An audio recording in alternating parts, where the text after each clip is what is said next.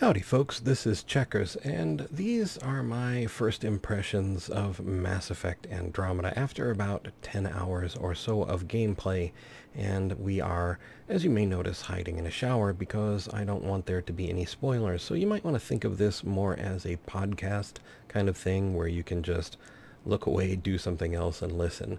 There will be no cuts to other things. I really mean it when I say I don't want to have spoilers in this. So we're just going to talk and be here hiding in the shower. So, right out of the gate, I'll tell you, I think Mass Effect Andromeda is amazing. But before we get into why I think it's amazing, let's talk about the things that are really not so great. First off is the facial animation, that's especially regarding expressions in conversation. It's not very good. Now, I'm not entirely sure why this is, and I know there may be much speculation, but I will tell you how it appears to me. When you are an actor, if you work on stage, like on Broadway or a stage with like 1,000 or 2,000 seats, you have to have very big expressions because the audience is not close to you. So the makeup and your expressions are all made to enhance this bigness of the facial animation of the actor, right? The expression, so that the audience can see it. If you work in film or television, the camera can get much closer, so the facial expressions are more intimate, more what we are used to when we deal with someone on a day-to-day basis. And Mass Effect Andromeda in some way feels to me like the facial animations were directed for stage, not film. Now, I don't know that that's true. That's just my way of presenting it. But that's what the problem seems to be. The expressions are a bit over the top, to say the least. Sometimes flat out inappropriate, but mostly they're just over the top. So let's set that to the side. That is not a deal breaker for me. It's just something that you notice and go, well, you know, that is not what I expect out of someone, but I'm going to let it slide. Next up, I would say the biggest problem I have is with interpersonal dialogue. So when you go to talk to someone about something other than go, you know, complete this objective for me, when you try and learn who they are or what makes them tick or just generally more about them, it doesn't come off as very human, even when it is actually humans. The aliens in some cases come off as much more human than some of the humans.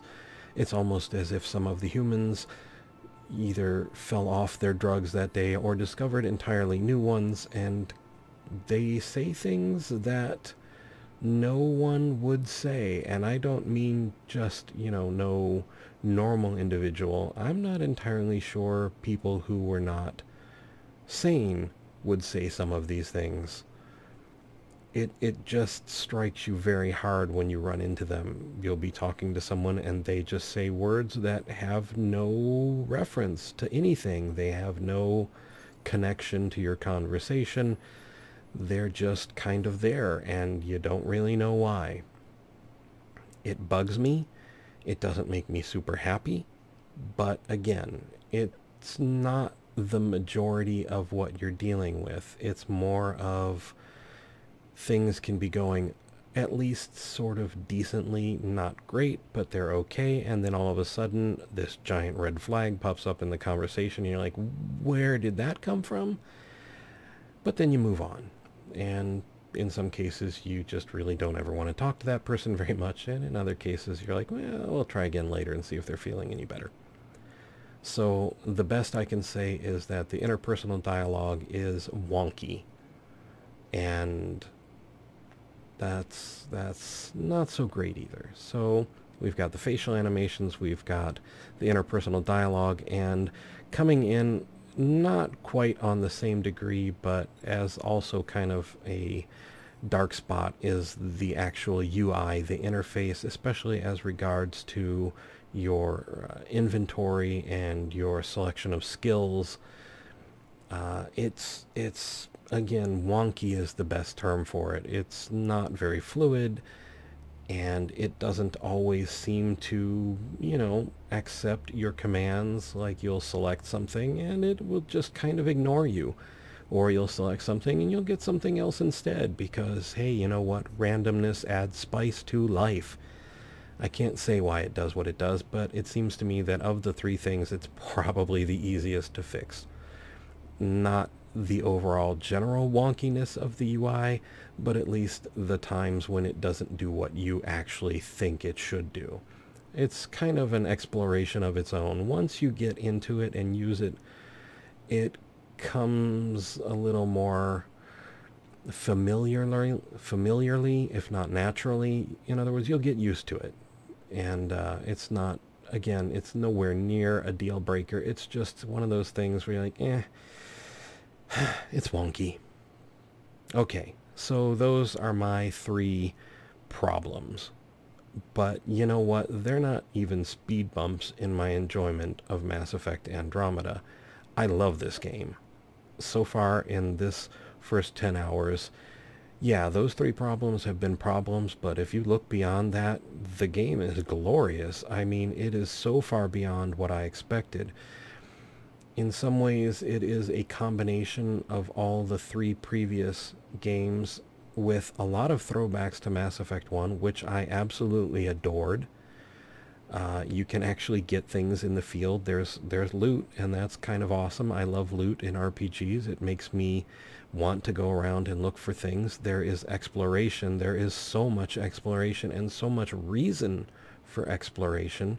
You may notice, if you're actually watching us in our shower moment here, that I pull up this thing, this Omni tool. Well, it has a scan feature, and you can go out into the world and use it to scan things.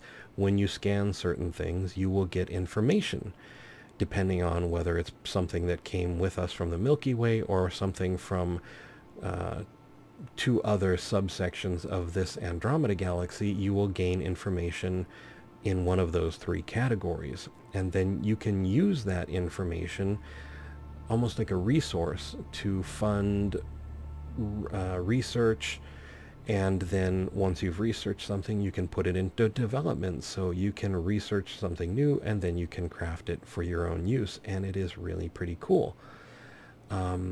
It gives you a great incentive for going out and scanning things. You're doing other things than just, shooting, and that's actually pretty cool. That's very sci-fi, to go out and want to learn about, new life and new civilizations, to boldly go and all of that. And Mass Effect has that. Mass Effect Andromeda really has that, to boldly go and, to seek out new life and new civilizations. It has been amazing for that, and I did not expect it to be quite that amazing. I've had fun with the combat as well. I've been engaged in battles over such a vast area that I've been killed and not even known why I was killed. And it's not easy to kill me in a shooter, so when you can do it, and I don't think that somehow the AI has engaged in some hanky-panky, you've got a good game going there. And Mass Effect Andromeda has killed me on the up and up on the level, and that is awesome. It means it's something that I can get better at. It's something more I can learn, something more I can achieve, and I really dig that. And when I say long range, I mean some seriously long range. The vehicles are fun to me, and let's see what else. I have dabbled a bit in the multiplayer. I loved Mass Effect 3's multiplayer. It was a kind of a co-op thing, but I enjoyed playing it with maybe one or two friends, or even solo, because I really liked the challenge of it. And I tried going solo in Mass Effect Andromeda's multiplayer, and I was lucky to last about 1 minute and 44 seconds. So again, you might think that discourages me, but it actually makes me grin from ear to ear, because it means it's a challenge and I enjoy that challenge. Let's see, I've covered combat, I've covered exploration. Of course, there is an aspect of setting up new colonies in this new galaxy, and that, although I have not explored too deeply into that, that does seem very cool to me as well.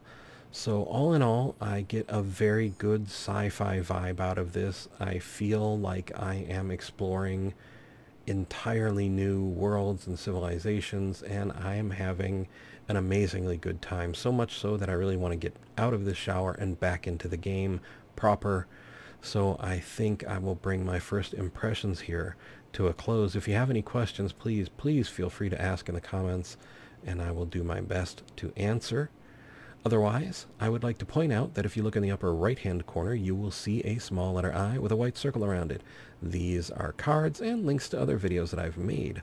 Also, I have a Twitter link in the description of the video and on my channel main page. If you're on mobile, it'll be on my channel About page. I would like to thank you guys for being the best community out there. Truly, you guys are awesome, and you make this an absolute joy to do, and I really want to thank you for that. I'd also like to thank you for watching. I hope you found the video informative and maybe just a little entertaining. I would like to invite you to subscribe, like, and share if you so desire, and to ask you, above all, to please take care.